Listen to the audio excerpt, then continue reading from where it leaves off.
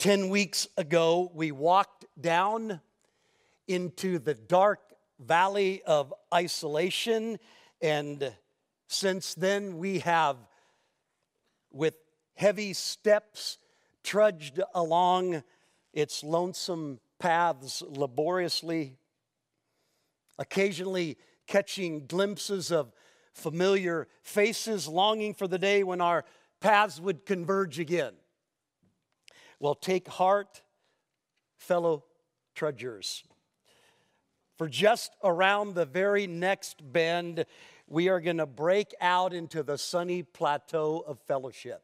Now, if that was a little too cryptic and confusing for you, let me just give you the Cliff Note version, very condensed. Cornerstone Church, all of you, both here and online, are invited to church next Sunday morning. I am so thankful that we are emerging out of that valley. Praise God for that.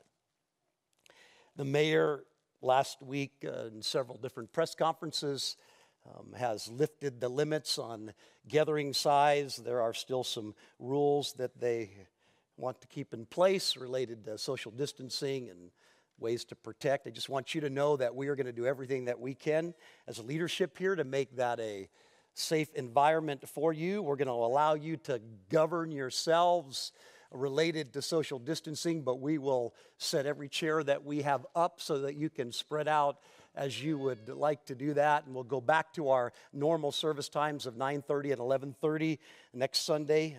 We still have one more week. Those of you that are watching this online, we had a third week planned out with these limited services, but that's going to be superseded now by this new information that's come out. And so no service Thursday night next week, and we won't have 3 services on Sunday at 9, 11, and 1. We'll have 2 services, 9:30 and 11:30, as we did prior to the valley that we descended into.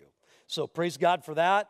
We will get more information out on Tuesday when we come back from, staff comes back from the holiday, and we will communicate that through all of our venues of communication, so you can be watching for that, email, on Facebook and website, all the various ways that we communicate. And so be looking for that.